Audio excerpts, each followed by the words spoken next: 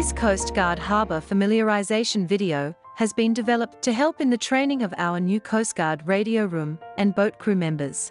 We'll be showing aerial and sea level clips at day and night of points of interest on approaches to and inside Mooloolaba. Approaches to marinas, fueling stations, anchorages, boat yards and watering holes will also appear, seen from the perspective of a visiting boat, unfamiliar with the entrance and the river, creeks and waterways that adorn the area.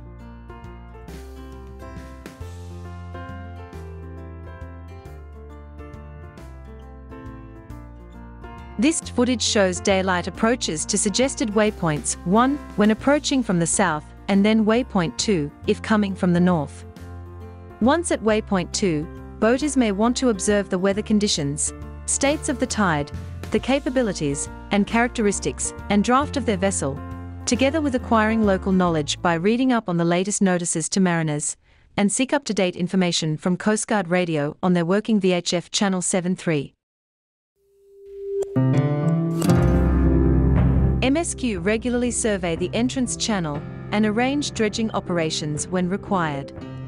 Details of the minimum depths at LAT in the white, green and red sectors are regularly updated and published in the latest notices to mariners, NTM.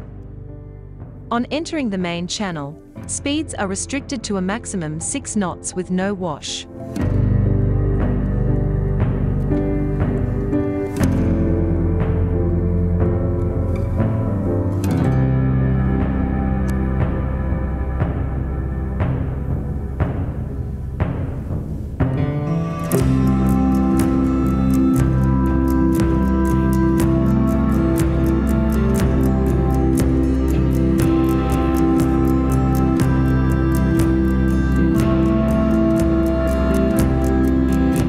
In a medevac emergency, this public pontoon is the recommended destination for our rescue vessels, as it has better access for emergency services. All public pontoons in Mooloolaba are for temporary loading and unloading only. Each has a maximum stay of 1 hour. Unleaded fuel is available at this location. Returning to the main channel, heading upriver, max speed is 6 knots with no wash. Towards the end of the marina fingers and adjacent to the green lateral beacon, we can now turn to port and into the Kawana Waters Canal. The max speed in this canal is set at 4 knots with no wash. After viewing the layout and facilities of this canal in detail, this video tutorial will resume from this point and follow the main channel, where we will explore the further layout and facilities leading to public launching ramps and pontoons, trailer parking, toilets, ice and water machine, CoastGuard offices and pontoons, the wharf cafes, anchorages and further along the Mooloolaba River. We now head south into Kawana Waters Canal. The max speed here is 4 knots. Either side, there are numerous inlets which are labelled along the way. Care should be taken as the channel is narrow. Deeper draft boats especially need to monitor the depth of water and state of the tide.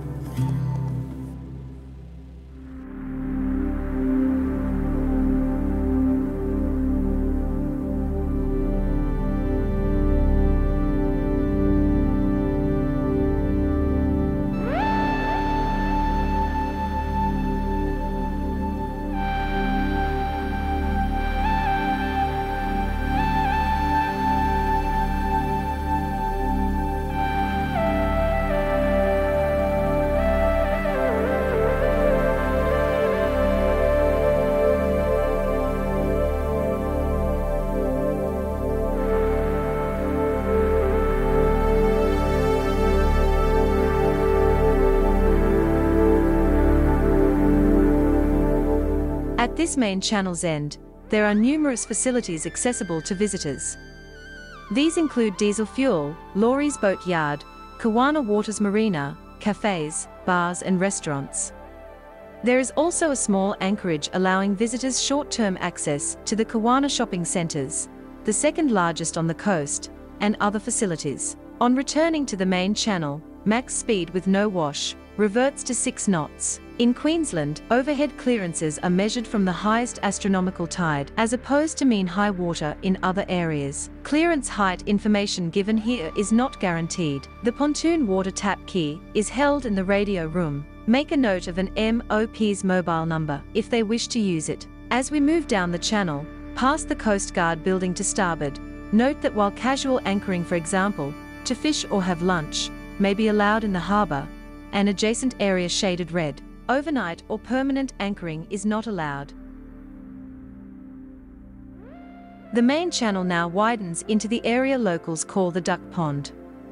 Caution must be taken when proceeding south or wishing to anchor. While the area in the centre appears inviting, it is in fact very shallow, and boats often run aground here. There is also Coffee Rock to the south of the port hand lateral.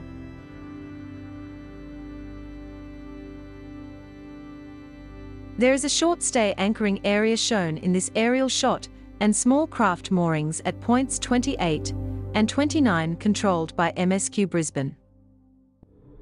Continuing south, the channel splits into two. Divided by the Outrigger Park, both channels pass under Mackenzie's Bridge with clearances and depths that limit navigation to small craft only. To port, the channel leads into the Parriara Channel. To starboard is the continuation of the Mooloolaba River. Turning to port and proceeding along Parriara, at a distance of about 1 nautical mile, is an automated lock. If the lock gate facing you is closed, use the scanning card at the highlighted locations to gain entry. Approximately 1.8 nautical miles further south, the Parriara Channel finishes at the weir. Beyond the weir, this waterway bisects the Mooloolaba River. Returning to Mackenzie's Bridge and Outrigger Park, we will take a brief look at the Mooloolaba River Channel.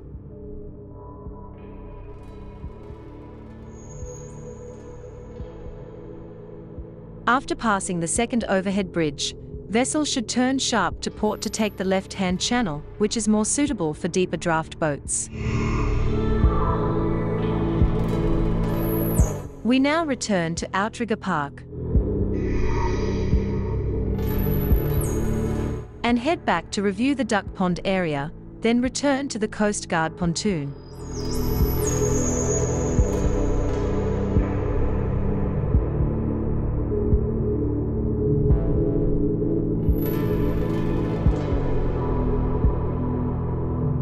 Anchoring is prohibited beyond a line marked on both sides of the channel. The approximate area is shaded red. The arrow's position and direction merely show one possible route round the shallow Duck Pond area.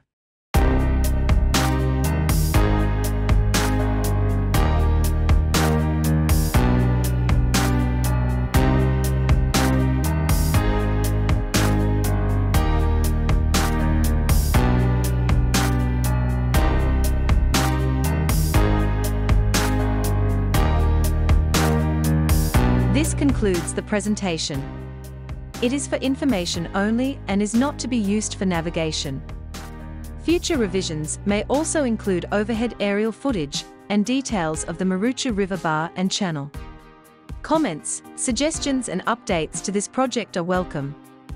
Please email these to Richard Horoszewski at coastguard.com.au.